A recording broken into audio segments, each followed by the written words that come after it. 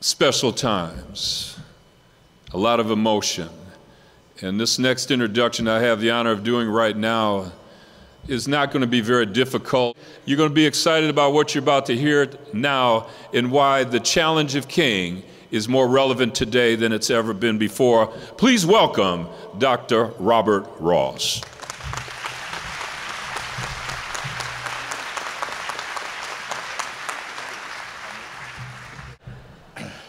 Wow. So, first things first, to the board of the Jackie Robinson YMCA, to the staff, to the management, to the volunteers, you all have come a long, long way. And I can't say enough about the dogged, tenacious, loving leadership that Michael Brunker provides this institution and this organization. Stand up, a round of applause for Michael Brunker. Thank you, Michael.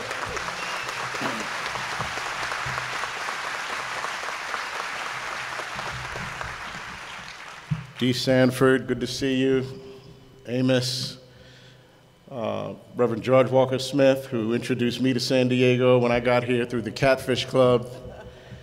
I see my great friend Ron Roberts. Ron, great to see you. So many others that helped nurture me while I was here in San Diego working for the health department and for the county of San Diego. I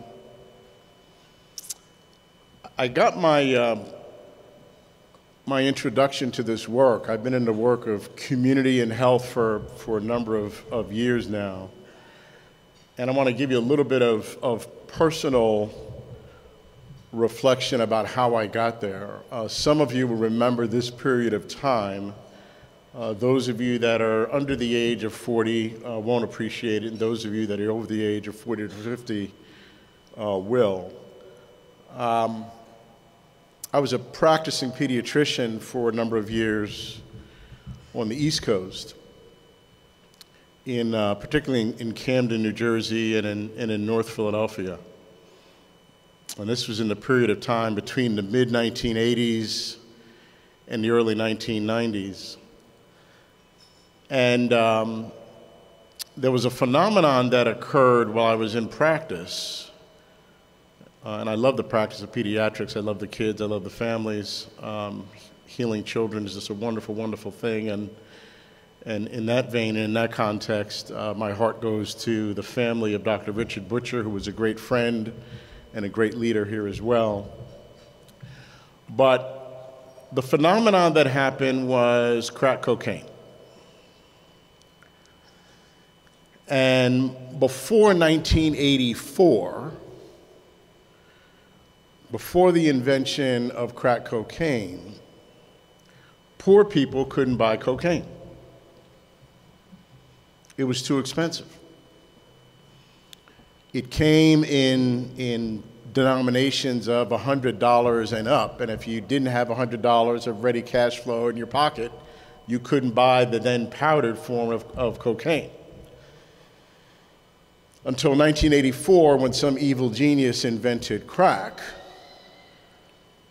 And all of a sudden, the affordability and the price of cocaine, on accessibility to cocaine, went from $100 and up down to $5.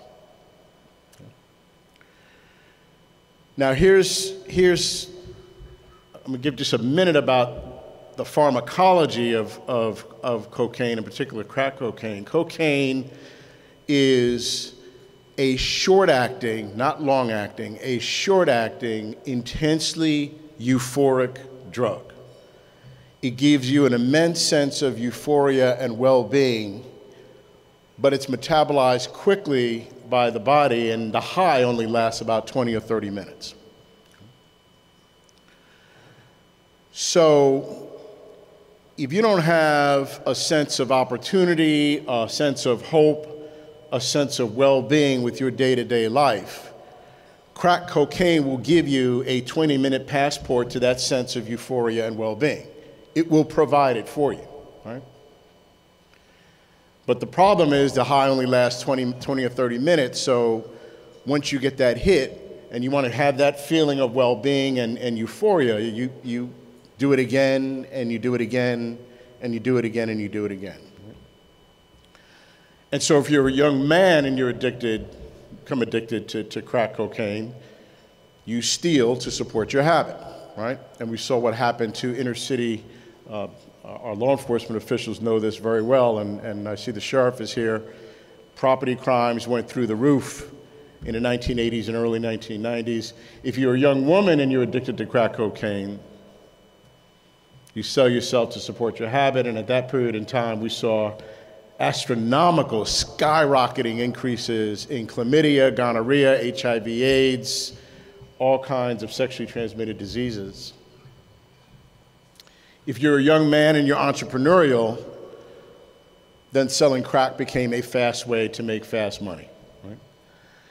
So we saw this phenomenon, and it swept across the nation. Right? Swept across from Camden, Detroit, New York, St. Louis, Oakland, Richmond, San Diego, LA. Crack cocaine swept like a phenomenon, an epidemic phenomenon across the country. And it added a layer of hopelessness to communities already struggling with hope. So you have to understand, I'm a pediatrician practicing in a community where this is unfolding and how it affected my view of health in the community. It was an object lesson for me that hopelessness really is bad for your health. Hopelessness can be lethal for your health. And I remember attending a lot of crack baby deliveries at that time because women who were addicted to crack cocaine who were pregnant would forget that they were mothers.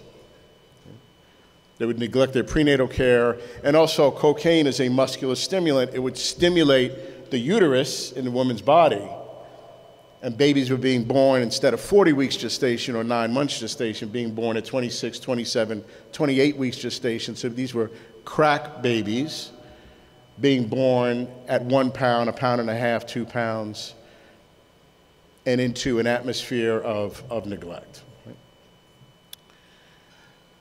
So if that wasn't bad enough in terms of this pediatrician, and it was a burning bush moment for me, it had me thinking more about public policy and community and the health of children. Right? But if that wasn't bad enough, I also witnessed what the nation's response to the crack cocaine epidemic was. And the nation's policy response came from a narrative, and I want to talk a little bit about narratives today. Because narratives frame choices that we make as a society, and those choices frame whether we are moving closer to social justice and the dream of Martin Luther King, or whether we're moving away from social justice and away from the dream that Dr. Martin Luther King had for us all, right? But the narrative frame that popped up as a result of the crack cocaine epidemic was called 3 strikes and you're out. It was a bumper sticker on Monday. It became national public policy on Wednesday. And I watched as the nation's public policy response was to criminalize a health problem. The problem of hopelessness and addiction is a public health problem. And instead of a national response of a buildup of mental health services and substance abuse treatment, a public health response, our nation built jails and built prisons. And we criminalized hopelessness and addiction. And so since the 1980s, since the crack cocaine epidemic and 3 strikes and you're out, the nation saw a 430% increase in the prison population across the nation between then and the early 2000s. Right? In the state of California during that period of time, the state of California built 22 new prisons and 1 new university campus.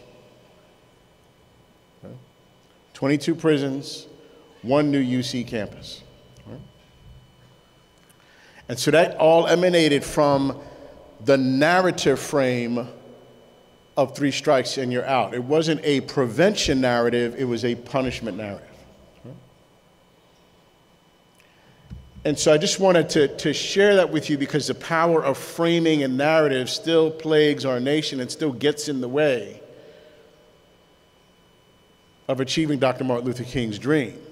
You can have positive narratives and you can have negative narratives, and certainly 3 strikes and you're out. The state of California has done a lot in recent years to begin to unpack that punishment narrative and start replacing it with a prevention narrative. And even our police chiefs and sheriffs and district attorneys now agree we can't arrest our way into community safety, can we not? That we have to have smarter and better alternatives in that. And so California is beginning to show the nation what dismantling a punishment narrative and replacing it with a prevention and support narrative can do. I bring that up because our nation is now struggling with another kind of narrative problem. And right now, our nation is quite conflicted. And I'm not going to talk about Trump versus Clinton or Democrats versus Republicans or conservatives versus liberals, or that's not the point of this conversation this morning. Okay? I want you to think about the narratives that we've heard and ask ourselves, does that narrative move us closer to the dream of Martin Luther King or move it away from it? And I am deeply concerned and troubled by the narrative we saw unveil itself in this past election campaign. And that was a narrative of exclusion. You can have a narrative of inclusion, which is what we're about here this morning, and you can have a narrative of exclusion, a narrative of scapegoating, a narrative of blame, a narrative of finger pointing that in no way is consistent with the dream of Dr. Martin Luther King. Right? And so the nation's soul seems to be at a pivot point right now on this issue of inclusion versus exclusion. And if you're here at this breakfast this morning and have been attending for year after year after year, I know what you believe. You believe in a narrative of inclusion and a narrative of compassion and a narrative of a broad human circle of concern and not a narrow human circle of concern. Right?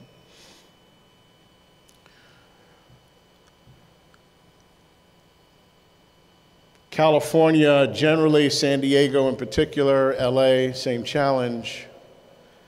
Where the nation is right now, we will not be able to look to Washington, D.C. or either other communities to show us the way towards Dr. Martin Luther King's dream. We will have to get there and forge that path on our own. There is no playbook, there is no manual, there is no toolkit for us to get there. We're going to have to get there through our own leadership. Right? And California, in an interesting way, is at least 10 to 20 years ahead of the rest of the nation. Shortly after I arrived in California, there was Prop 187, Prop 209, Prop 227, you had 3 strikes and you're out. California was in a very different place. California was flirting with the exclusion narrative in the early to mid-1990s, was it not? Anti-immigrant, 3 strikes and you're out. And we're in a very different place in the state of California right now. And even though, and I'm going to get to the issue of policing shortly, but even though there continues to be a need for a lot of work to get done in the space between communities and police departments, the LAPD, the San Diego PD, law enforcement has come a long way in the state of California over the last 20 or 30 years. So we here, you here in San Diego, don't look to Washington for ideas about achieving Dr. King's narrative. We will have to plot that path ourselves. And the work of the Jackie Robinson YMCA and this breakfast is a reminder for all of us to hitch up our suspenders and pull up our pants and get to the work of inclusion. You can't talk about Dr. King without invoking the matter of justice, and you can't talk about justice without invoking the matter in this nation at this time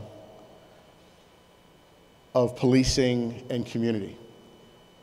And I want to raise the issue of police shootings for a moment,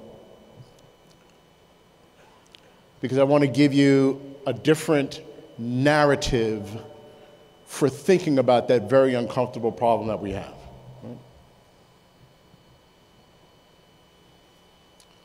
So let's think about a fictitious police shooting case, the details of which will be familiar to all of us.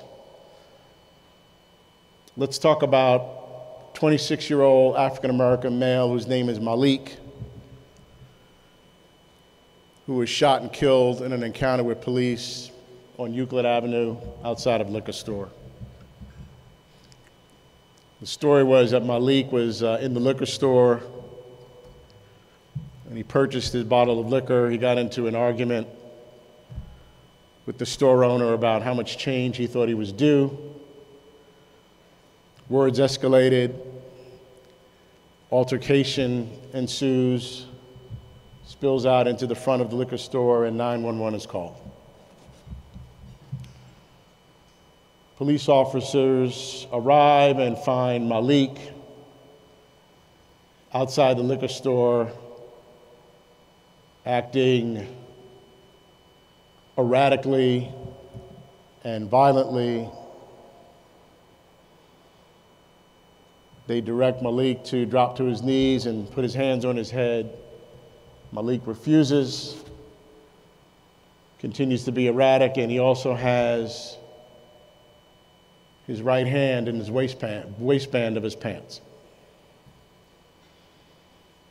Officer Garcia, 6-year veteran of the force, the lead officer on the scene. He's got twin 3-year-old girls at home. And there is a tense, taut standoff between Malik, acting erratically, Officer Garcia, and his fellow officers.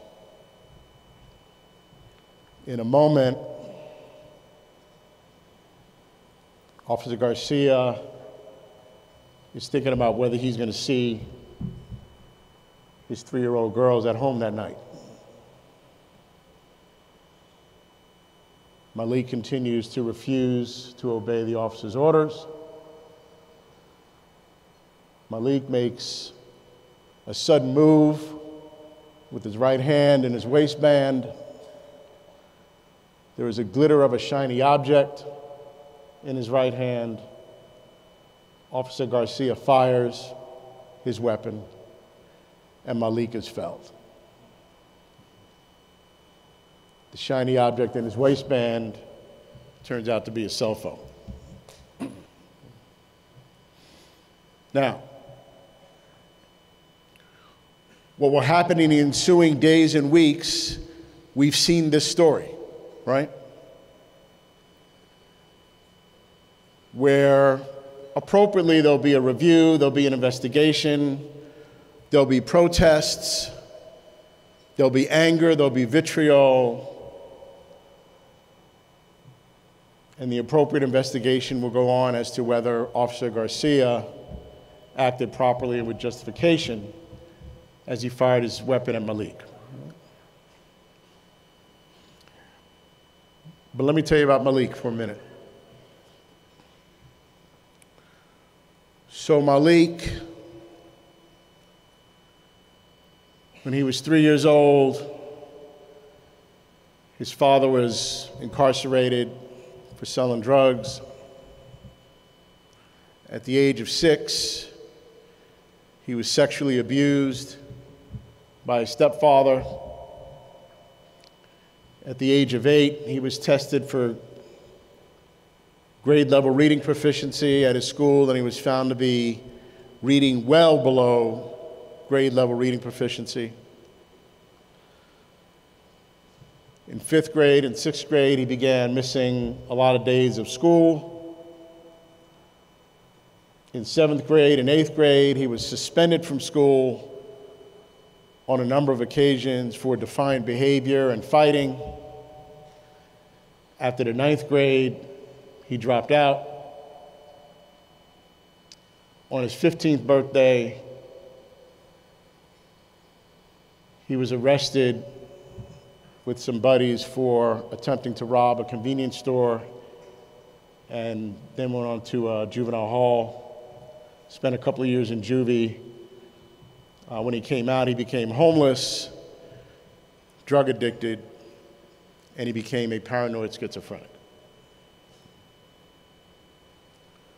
So that's Malik's story.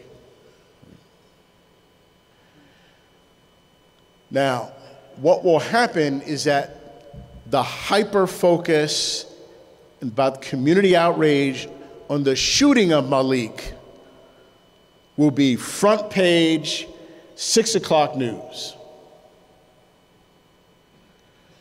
And I'm not here to defend whether Officer Garcia fired his weapon justifiably or not. I don't know that. I'm not a law enforcement official. I'm just telling you what happened.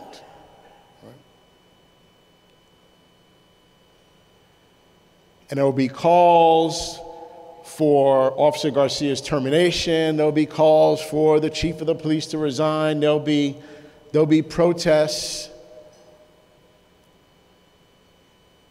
And then Officer Garcia will be the one on trial.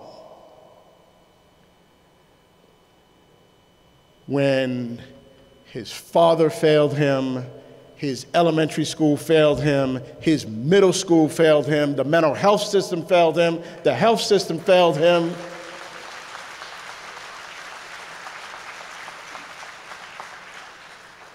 The fact that the state of California has a budget, a line item budget for about $11 or $12 billion for prisons and jails, and no line item budget for youth prevention support, community supports, the great kind of work that the Jackie Robinson YMCA does on the goodwill, Michael, of the folks who donate.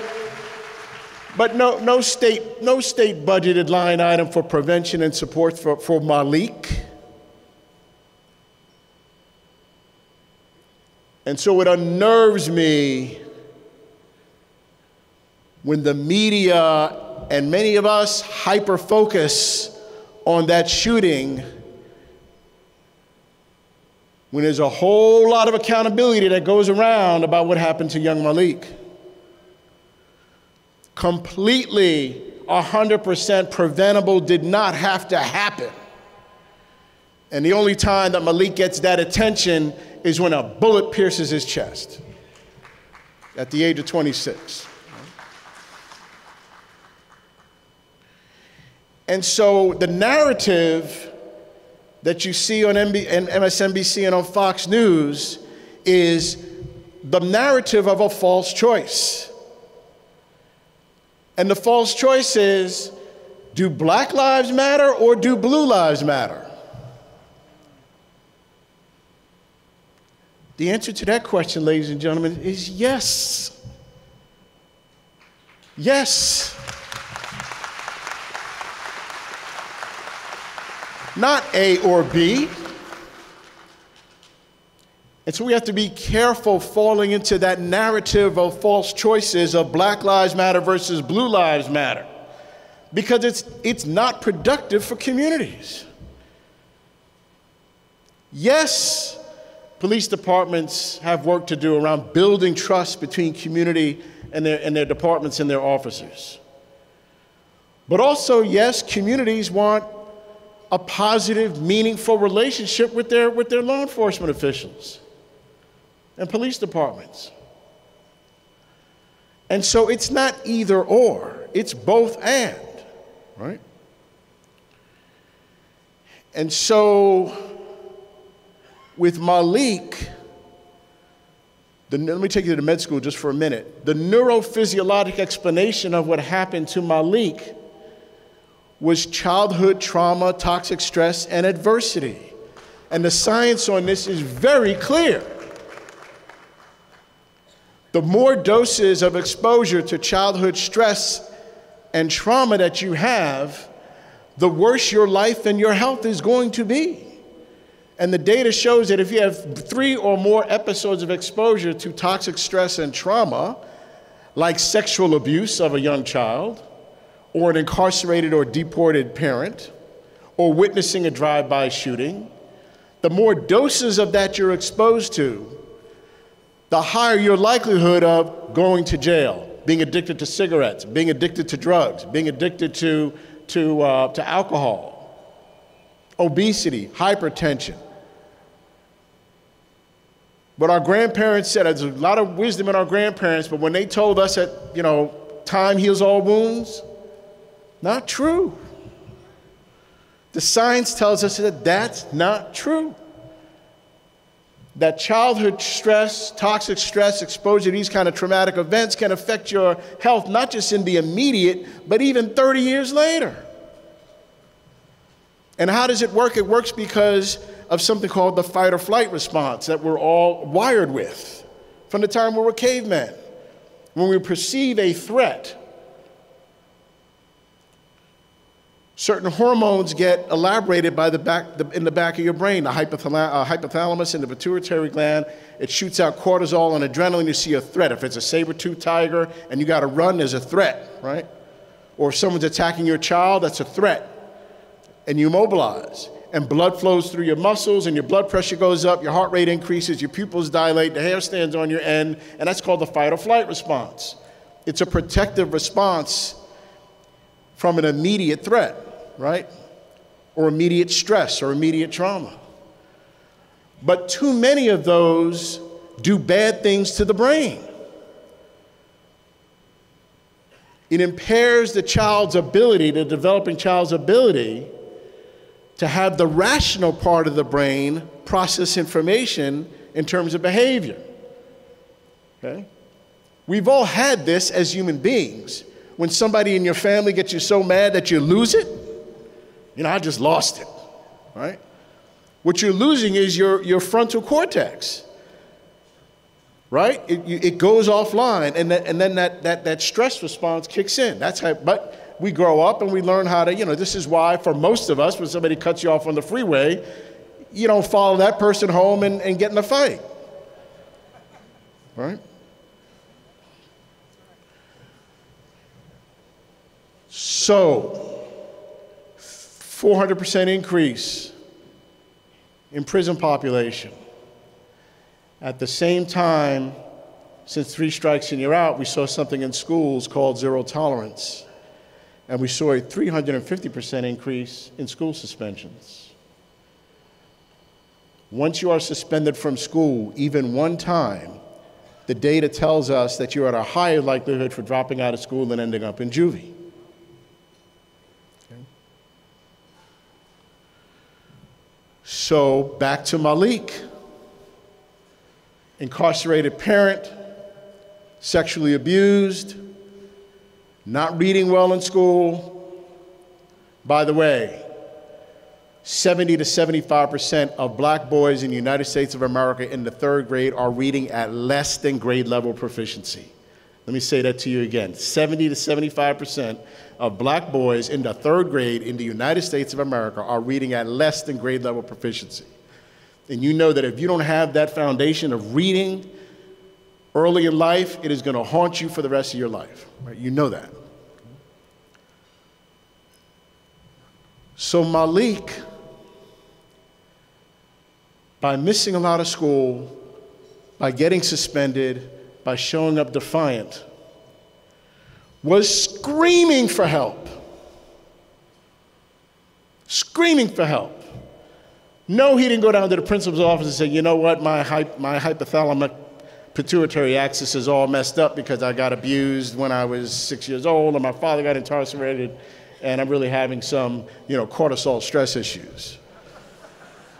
That's not how Malik is going to show up. He's going to show up acting out and fighting in school and being defiant and being disengaged. And so I want to leave you with that thought.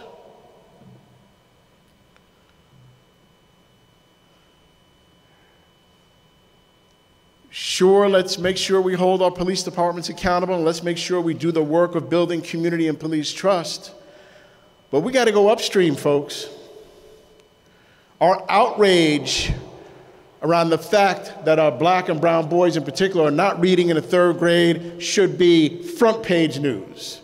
Our outrage that troubled children are being suspended out of school. I mean, every grandmother knows the worst thing that you can do to a child acting up in school is to send them out into the streets.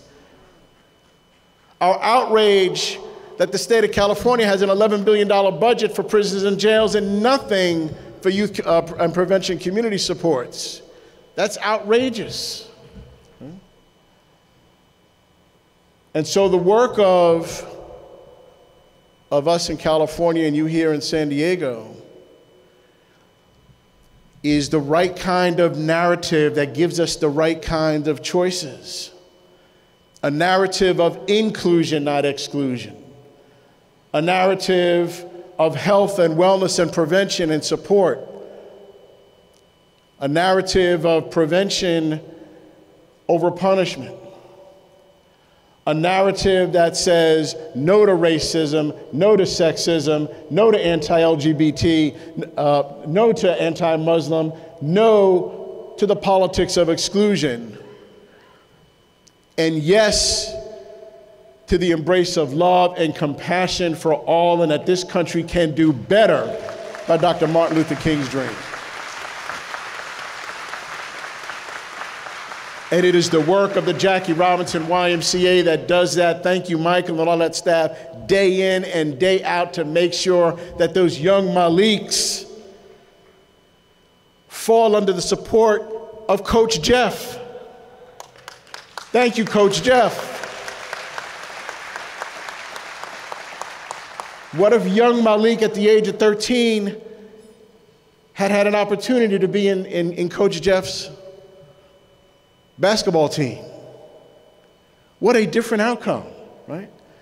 And those kinds of programs and supports are not a luxury for our young people. They need to be available for every child who needs that kind of support. So as I close, I just want each and every one of you to think not just about what you're going to do. What is the one thing you're going to do this year that contributes to Dr. Martin Luther King's narrative of inclusion and justice? What did you not do last year that you're going to do this year?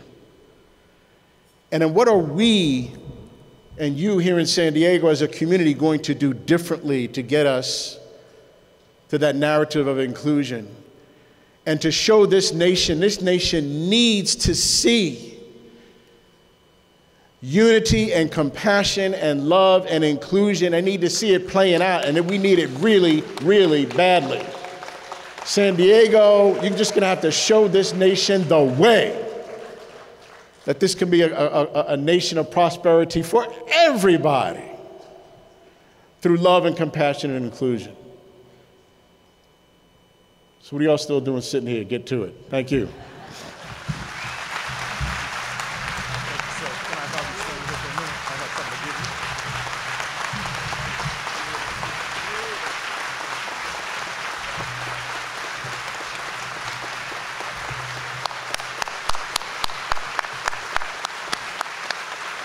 All right. Well, On behalf of the Jackie Robinson Family YMCA and the YMCA of San Diego County, it is a pleasure. Very powerful message. And a lot of the things you covered is one of the reasons why I volunteer and serve on the board of the Jackie Robinson YMCA and the YMCA of San Diego County. So on behalf of those groups, I want to present you with that, and also with your own jersey with your name on it, Dr. Ross, with Jackie Robinson's number. So thank you so much. I appreciate that. Thank you. Very powerful. Very, very powerful. I think all of us, and the reason why we're here, something set us on this charted us on this path, sorry. And I can think about a number of different things that charted me on my path. And I'm sure Dr. Martin Luther King, there was a lot of things that charted him on his path that allowed him and enabled him and inspired and encouraged him and inspired him to do what he did.